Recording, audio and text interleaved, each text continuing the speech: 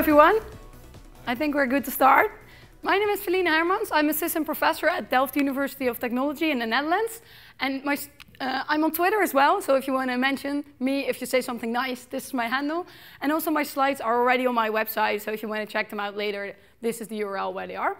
My talk is about program derivation. So this is, for me at least, how normal programming goes. You have a problem, and then you get really super frustrated, and you think so deep that smoke comes out of your head, and then ta-da, you have an idea, and then you're happy. That's when programming is nice, and then you have your program. That is normal programming.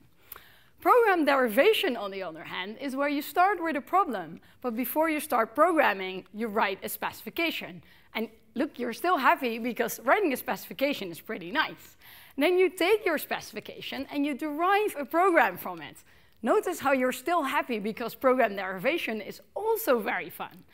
And in the end, you have a program and you're still happy. So no frustration, no deep thinking. You just use your mathematical skills to go from a problem to a program. And the added benefit is because you derive your program, it's guaranteed to be correct. So you don't need testing, you don't need verification after the fact. Because you've derived your program from the specification, it will be correct. And that's a nice added bonus. So let's start with something super simple. We want to sum a number of values from 0 to n-1 to give us a secret super value that we're calculating. So remember the steps I talked about in the beginning of my talk. The first thing we need after we have a problem is write a specification. So this, again, is our value. And you can write this down from 0 to n-1, a little bit shorter like this. So it's just nothing special here. The sum of all values I between 0 and n. And what you're going to sum is the value I. So what I have, and this is something super cool, no one has this, is I have a version of Resharper that works on my handwriting. Look at this. I'm going to take that value n, and I'm going to refactor it and introduce a parameter, and it actually works. Look at that. Resharper says, oh, I'm fine. Do you want to introduce a parameter here? What should it be named? So I say, OK, let's call it n. No problem. There you go. So this is what Resharper normally does. If you have a constant value, you can introduce a parameter and then just replace your constant by a parameter of your function. This is a technique you already know, you're already familiar with if you use Resharper. So introduce parameter is actually secretly a program derivation technique called generalization. You go from a constant to a variable in your program, so nothing to be scared about.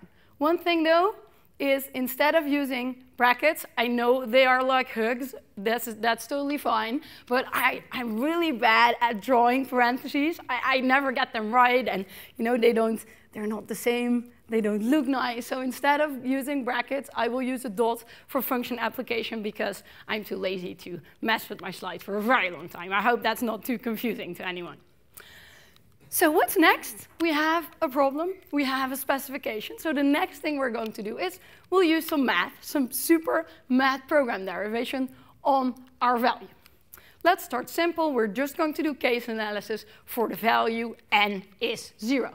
So if n is 0, we can say, well, what is the secret super value of of 0? We take the definition. The definition is right there.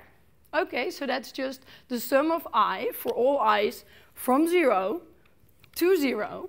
And what we're going to sum is I. So this is simply taking the definition, substituting the n with a 0, and then you get this. But what's interesting in this situation is there is no such I. I cannot come up with an I that's both smaller and equal than 0 and bigger than 0. There's no I that can fit in that range. So that means we have a summation over an empty range, which is 0. So this is still pretty easy. If we're summing 0 values, we get 0. So that was the case n is 0. The next case, obviously, would be n is 1. And we could do the same thing. We're going to calculate the secret super value of 1.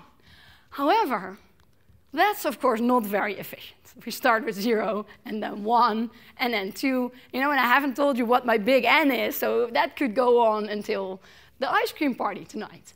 So what we observe here is there's something special about the natural numbers. If we start with 0, and if we just have a +1 operation, we can reach all the numbers there are that we need for this super value. So here's a turtle. He starts at 0. He can reach it. Look, he's right there, so we're pretty sure he can reach the 0. And now what the turtle can also do is he can make a little hop to the next value. There he goes, and he can move 1 forward. Just with those 2 operations, the turtle can reach any number. There he goes, vroom, to the 5. And the interesting technique, the interesting thing about this technique is that because he only can do the +1 operation, if we're at, let's say, 5, I can assume that I once was at 4. This is because the only operation I have is starting at 0 and doing the little hop. There's no spaceship that can drop me here at the 5. And that idea is called the induction hypothesis. So I know that if I'm at a higher value, I can assume that everything that happened before that is already taken care of, because that's how turtles roll. So instead of making the case for n is 1 and 2 and 3 and 4, we're just going to say we covered the basics. 0 is already covered. And now we're going to look at the step 1. So we do n is n plus 1. Again, here we just take the definition of n, and the definition of the secret supervalue, and here we get this just with the replication. We take n and we put n plus 1 there, and we now assume that for n, because n is smaller than n plus 1, our ground is already covered. So now observe this here. I is smaller than n plus 1. That means that I can be at most n, that's the highest it can be, because it's smaller than n plus 1. So either it's smaller than n, or it is n. Those are the 2 options we have. And this is sort of one of those tricks you have to know. If you see a range, you can split it. That's how this is called. So here we have the same situation as with the n. We have a domain. Now, in this case, it's not empty, but it's 1 value. But you see how that goes. If I'm only summing 1 value, it's sort of easy to see that that is that exact value. And then what do we see right there? Hello, what is that? We know that guy. That is the induction hypothesis, because we're now in a situation where we have n, which is smaller than n plus 1, we may assume that that is already taken care of. So that, with the induction hypothesis, is the secret supervalue of n plus n. Ta-da! Houston, we have a program. You see how there was no real thinking involved. I wasn't like, a for loop. What should go in it? It was just step by step, I have derived a program. So if I want to really calculate my secret supervalue, if n is 0, I'm just giving 0, and otherwise I'll do a recursive call to the value 1 below me plus the value 1 below me. Anyone see anything strange about this program?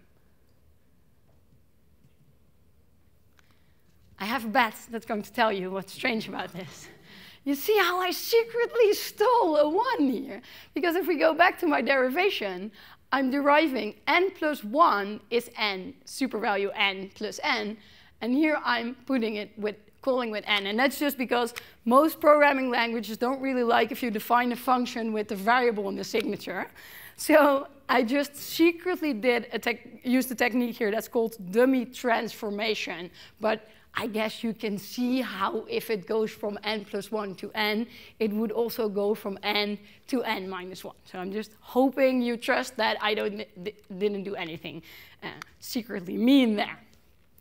OK, so at this point in my talk, maybe some of you are thinking, yeah, but I could come up with that program. That is a very easy program. I don't need program derivation to calculate the sum of a bunch of numbers. Yeah, that's true, but yeah, you know, you have to start easy. But what you maybe want is something new. Derive an algorithm that you haven't seen before, or at least for which you couldn't come up with the derivation yourself. So the rest of my talk I'm going to spend on this 2 sorting algorithms for the price of 1. I will start with defining what exactly sorting is, and then I will derive 2 different but similar sorting algorithms from a specification. So let me first define this function. This function is called allElements, allElem, and it's a function that goes from a list to a bag. And a bag is like a list, but in a bag I do not do any assumptions on the order of the elements. So it's really like a list. The only thing is I cannot point at an element and say that element comes before that element. There's no ordering. So it's kind of easy to define a definition for allElements. If I have the empty list, allElements is the empty bag. If I have a list of 1 item, the allElements is exactly that the item. And if I want to have all elements of a longer list, as this means concatenation, as concatenated with T, that is just all the elements in the one sublist, all the elements in the other sublist, and then this plus means a union of 2 bags. So you just take all the elements, you throw them together in a bag, and you're not caring about the order.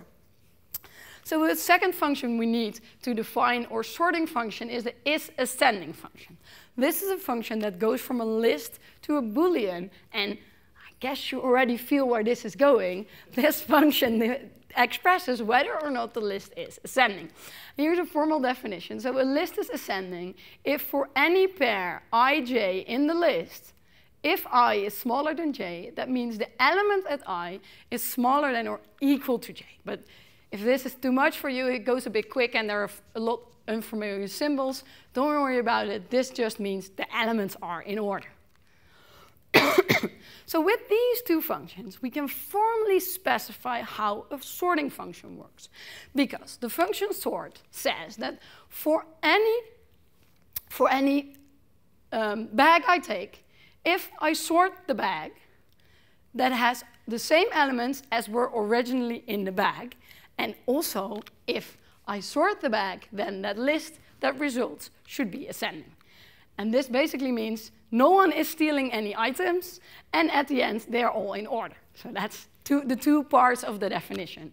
Because without this, it would be very easy to sort a list. You could just remove all elements, and then you could say, ta-da, my list is sorted. And that would be slightly cheating. So that's why this is important. You have to make sure that all of the elements are there, and that's also the part of the specification that we're going to focus on most in the rest of this presentation.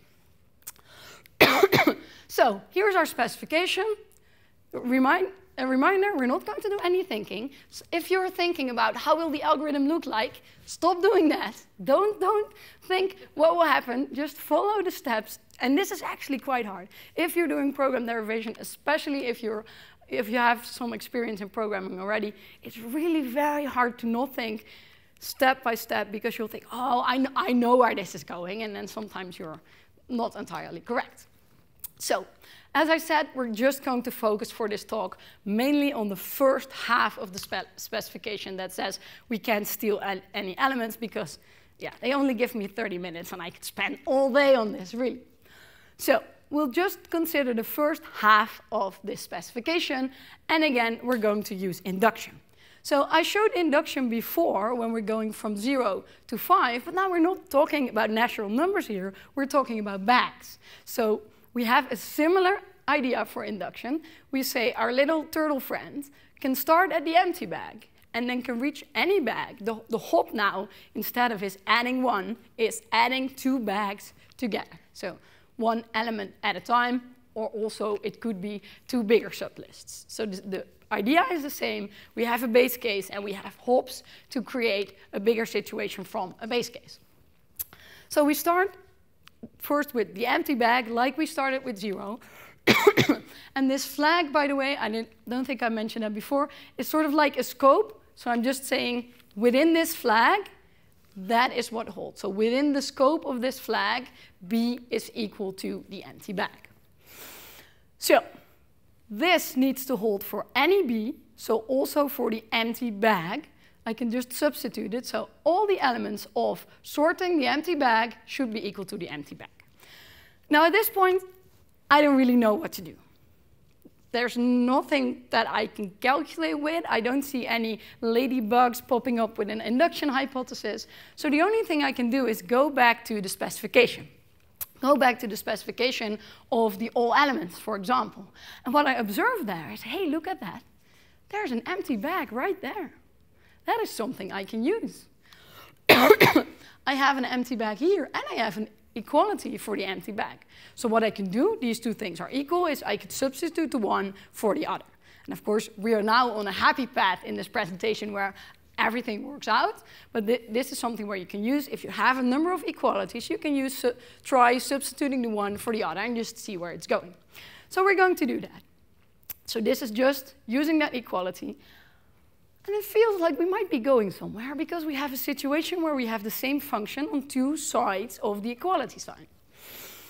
And to make this true, if I want all elements of the empty bag to be equal to all elements of the empty list, if it would be the case that this were true, suppose sorting an empty bag would result in an empty list, then my problems would be solved, because if this is true, this automatically follows. And that's maybe a little bit tricky, so I have a small intermezzo here that explains what exactly is happening. So I have a function on x and a function on y, and I must make this true. So what I can do is I can just say, well, if only x and y would be equal, then applying a function to those x and y, the results must also be equal. If x and y are equal, then the f of x is equal to the f of y for any f you can think of. Except maybe if you have if you think implementation-wise, of course, you can think of a function that will return the current date or the current time. Yeah, if you put in something, you will get a different result every minute. However, if you talk about pure mathematical functions, then if you put in the same element, also the same element will come out. For example, here's a simple example. 1 plus 3 is 4, and 2 plus 2 is also 4. So if I'm going to square them, the result will be the same. The reverse, however, is not always true. So that means that if it were only the case that sorting an empty bag would be equal to the empty list, then my problems would be solved, because then I have made the equation true for the empty bag. And in a similar way that I'm not going to explain, but I think you can understand it, a bag of one element results in just a list of that one element. That's the second base case we need. So that was sort of the simple story, the first hop, the 0. Now we're going to hop one more. So now we say our bag is equal to two sub-bags, S and T. That's the hop we need. This is what we need to make true. All of the elements of the sorting of S plus T should be equal to S plus T. We're not stealing. This is our induction hypothesis. For any B, it holds that all elements of the sorting of B is equal to B, as long as that B is smaller than the item we're talking about right now. I can assume that everything that happened before me is already true. So if that B would be strictly smaller than S plus T, my problem would be solved. Well, look at that. That S there is smaller than S plus T. As long as T is not the empty bag, then S is strictly smaller than S plus T. So I can use the induction hypothesis. Here it is again. So here I can replace that S by all elements of S, as long as T is not the empty bag. And I can do the same on T, and now I'm in this situation. It sort of looks a little bit like the thing we did in the base case. Now, here is the part that might confuse you. So if you're tweeting, stop and pay attention, because seriously, if you lose this step, then everything else of the presentation will be lost. So it's kind of important that you're here with me. So I'm stuck. I don't know what to do. I don't know how to solve this situation. I don't have any equation anymore that I can apply. So here's the smart trick that I'm going to do. I'm just going to say, I will invent a function that will solve my problem. I'm inventing the puzzle. And with that puzzle, the problem is solved. So now, yeah, I have a sorting algorithm. Look at that. This is the sorting of a bag to a list. If my input is the empty bag, I return the empty list. If my input is an bag of one element, I return a list of one element, and otherwise I'm just going to sort the one side, sort the other side, and puzzle them together. Ta-da! Everyone is happy. Apart from my bunny, he's not really happy. He's very confused. He's like, wait a minute, but what is that puzzle? I'm confused. Help! So the next thing we need to do now we've sort of solved our problem, is we need to invent a puzzle that exactly solves our problem. So the puzzle must follow this, because this is the step where I made you pay attention. This is where I did the substitution with the puzzle. So this has to be true, otherwise the whole rest of my proof is falling flat. And also, a short reminder, in the beginning I said we're only focusing on that half, but I guess you can see that if we would do a similar exercise for the second half, then that would result in this specification for the puzzle. So if I have a sub-half that's already ascending and the other one is ascending too, I have to puzzle them together, and then that's ascending. Otherwise, I couldn't use my induction hypothesis. So there is an extra proof, but that didn't fit into the margin of this talk as well. So does anyone have an idea what the puzzle might be? A function that you already know about, maybe, that you use on a regular basis. I know there are Haskell people in the audience. This is a function you use. Any guesses? Union? It's a reminder, it's on lists. So what is a union for lists? Yeah, very good. List concatenation. So this is just a guess. So again, this is not a situation. I'm showing you the happy path now. You could have lots of ideas for what that puzzle could be, and this happens to be the one that I can already spoil this for you. This will work. So the puzzle could be a concatenation of two lists. That's a good guess. However, this part, of course, is true. I believe this. If I have a list and I have another list and I concatenate them, no one is stealing elements. So I'm not going to prove this. As we professionals call this a proof by hand waving. That's true. You all see that, right? But this is not really true, is it? Why is this not true? Can someone give me two lists for which this is not true? Depends on the value of the two lists. Yeah, but can you give an example for which this is not? Because I only need one example to prove it's false. 3, 4, 1, 2. Yeah, exactly. So I here have 3, 4, which is ascending, and I here have 1, 2, also ascending. But if I glue them together, the whole result won't be ascending. So this, unfortunately, is not true. However, there's something I could add to my specification that would make it true. Yeah, and it's not sorting, because that's sort of... If I knew how to write sorting, I would have been at a coffee break right now. So it's not sorting. It's something weaker than sorting. So if I have a property for the elements of those two lists, S and T.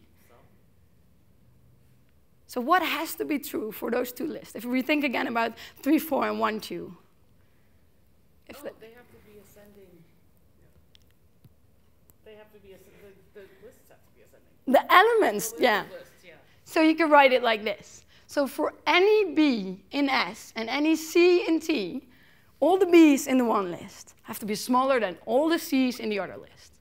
If we only have that, then our problems would be solved. And again, I trusted that you trust me that this works, but it's not that hard to prove this. So we're close. We only need that.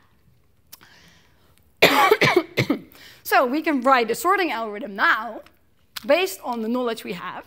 This is what we already had, the empty bag and the one element bag. And we just add this.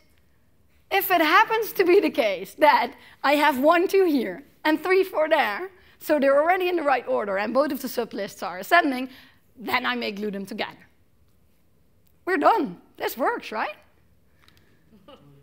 No? OK, that's fine. My bear agrees. Because suppose we have a list, we have two lists that are ascending, but they're in the wrong order, 3, 4, and 1, 2. What to do now? So, of course, we are programmers and bosses of the world, so we can just make it so. We can come up with two sublists. We can come up with two sublists that have the exact property that we need. We can do that because there's no real implementation anyway, so we can just come up with things. So suppose I would have two lists, an S and a T, for which it would hold that all the B's in the one list are smaller than all the C's in the other list. Then I may sort them. Now, yeah, this is an actual real algorithm that you might know. Anyone recognize this algorithm? No. Quicksort. Yes. You take the list, you take a value in the middle, and then you sort those two lists. So we have derived a real algorithm from a specification. Isn't that cool? But of course, I promised you two. So from the same specification, with slightly different rules, I'm now going to derive a second sorting algorithm that you probably also know by just changing the specification a little bit. So again, we're at this situation, so we revert a little bit. We go back to the situation where we had the sorting algorithm with the puzzle, but we hadn't created the implementation for the puzzle yet. So suppose I'm employed by Scrooge McDuck, and he says, recursion is expensive. I only want one recursive call. You cannot have two. You can just have the one for efficiency reasons or because you're just interested to see how it goes. So we cannot have two recursive calls to sort anymore. We just can have one. So again, we have the same puzzle. Nothing has changed there. Forget about the fact that I told you that list concatenation could be a puzzle. We're back where we started. And we sort of already accidentally touched upon this a little bit, but what exactly is the type signature of the puzzle? Anyone think about that?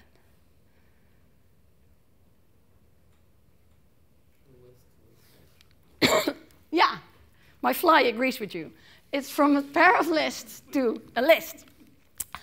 That means that if we're only going to do one recursive call, that means we cannot use the puzzle anymore because that goes from a pair of lists to one list. And we don't have two lists anymore. We can only have the one list.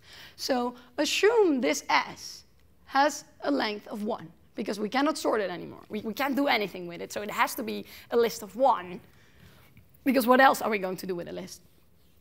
So the sort of S plus the sort of T no longer works. But we have the S, and we know that a list of one element, this is again from my specification I had in the beginning, a list of one element is already a sorted list. So we can get rid of the recursive call by just saying, well, a list of 1 is already sorted. We don't even need the recursion there. But we cannot do anything with this S if it's still a list. So we observe here that if we have a list of length 1, something must be in this list. So there must exist, that's what that crazy E means, there must exist an element B such that S is equal to the list of just B. So I'm just going to say, whatever's in that list, I will now name it B. So this is now what we have, a list of one element plus all the sort of the rest. And what we could do, again, we're stuck. Help, let us just introduce a new thing called the timesol. And the type signature of the timesol is an element and a list that together make a list. And then we can define our sorting algorithm for just one recursive call by saying if we have, I have it here, if we have one element plus the rest, we just timesol the one element into the tail. But of course, then what is the timesol, you ask? It is like the puzzle, but slightly different. Any ideas what the timesol could be? Cons. Very, very, very good. What about cons? Cons seems like something that you have an element and a tail of elements, and you group them together. First, let me bring in the simplification butterfly, because there are a few things we can do, because we now know that our B is only one length of 1, and it's not a full list anymore. So all the elements of one bag is the same, because it's just one element. We can point right at it. And also, a bag of just 1 is ascending, a list of just 1 is ascending by nature, because it has a list of 1. So we can slightly simplify our specification now by removing those things we already know to be true if we're talking about elements rather than lists. So this is what we need to make true now for the cons. Again, that first one seems legit. If we're consing an element to a list, we're not stealing anything. Nothing gets lost, so I trusted that you trust that this works. However, this, of course, yeah, this is not necessarily true. If this is ascending, and I have a B, and I just glue it at the beginning of the tail, that doesn't work guaranteed. So we could, again, make it so. We could make a puzzle that looks very much like the cons with only a slight change in the specification. Again, we're using induction now, so just for this case where we have an element concatenated to a list. If that list is empty, well, if the list is empty, the cons is probably a good suggestion. We can just replace the timesol by a cons, because if this is the empty list, then just taking that one element with an empty tail, that is ascending. Because it's just one element, that'll be fine. Seems legit. Now we have an induction hypothesis. So now we say, well, that timesol, we know it works in the 0 case. We know it works if the T is the empty list. We just need to hop. So our hop is T is head on top of tail. That's what the opposite is, or what the hop is. Initially we had 0 and a hop of +1. Then we had an empty bag and a hop of bag union. Now we have an empty list and creating a bigger list by a head on top of a tail. So suppose we're in this situation. How can we make that true? Well, there are two options here. Either our B is smaller or equal to our H. That is a nice place to be in, because what could we do in this case? Just the cons. Because B is already in the right place, we just put it in the beginning. However, you can see where this is going. There's, of course, also the situation where B is unfortunately bigger than the head. So B is not really at the right place yet. What do we do then? Get another B. Yeah, you're right. That's a very good. I reject this B. We can just throw an exception message, or we make it a nil. Problem solved. Yeah, that's not it. B times the T. Yes. Did someone say induction hypothesis? Absolutely. That T is strictly smaller than that T, because this is H on top, H const T. So the tail is strictly smaller than the thing we started out with. So we may use a puzzle on the T. We just have to puzzle the B further in. So we can replace the T by the puzzle B. So this is our sorting algorithm. An empty bag is the empty list. A bag of one element is a list of one element. And if we have something that's one element plus a tail, we have a B, and we puzzle it into the rest of the tail, where a puzzle is exactly what we just derived. No, that can't be right. Oh, well, that can't be right. This is the empty list, so then I take the list of B, and otherwise, if the B is in the right spot, we glue it to the beginning, and otherwise, we puzzle it further into the tail. Anything we could improve on this algorithm? There's something here.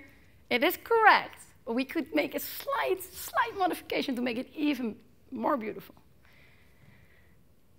Any ideas? The raccoon knows, so don't worry.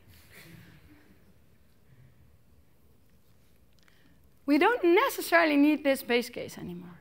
We needed it in the first sorting algorithm because the way we split the list couldn't be one list with all the elements plus an empty list, because we needed to split it such a way that the lists were strictly smaller.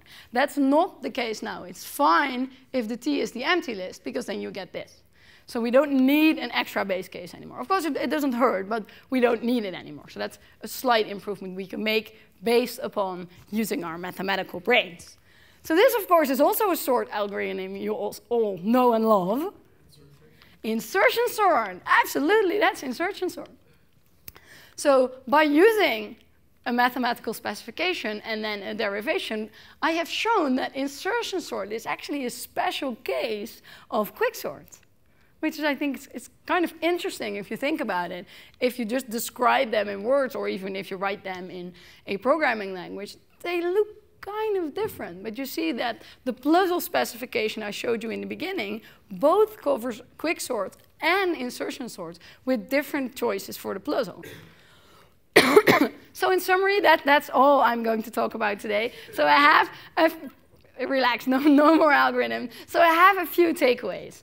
One of the things is programming is math. Many people I know that like programming, they say, yeah, I don't like mathematics, or I'm not good at it. And that's because if you think about mathematics, maybe you think about calculus or differential equations or algebra. Those things are also math. And those are all the type of maths that you don't really need. But for programming.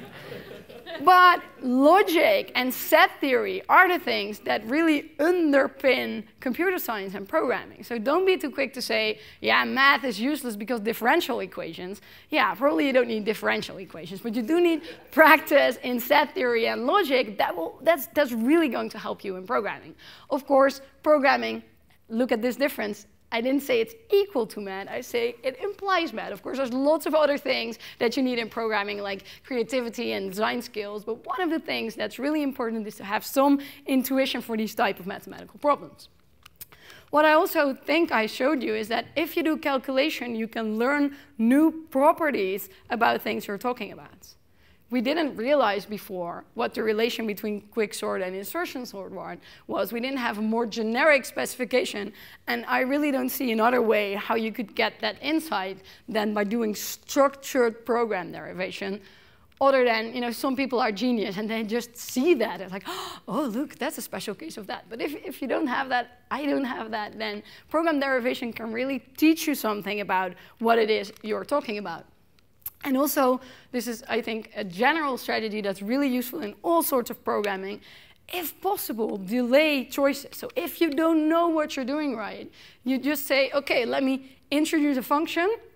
This is the specification, and I will implement it later. I will first work on the general case, and here are some proof obligations that I still need to fulfill. Here are some things I will talk about later, but I'll first finish the general case. This really helps me. Because sometimes if you're programming, it's very tempting to start to look at very small details to try to get them right. And later you realize that it wasn't really all that important. So try to keep the big story in mind and delay choices where possible. One thing that I absolutely need to say before I close this presentation is thank you, Rob Hogewoord. He was my teacher when I was in school at Eindhoven University, and he taught me all these things and a lot more. So I just wanted to thank him for this fantastic insight, because all those program derivations come from his PhD dissertation, actually. So that's it. That's everything I wanted to share. Again, this is me on Twitter. My slides are online. I'm not actually sure if there's time for questions. There's no time for questions. I'll be around until the end of the day. Thanks.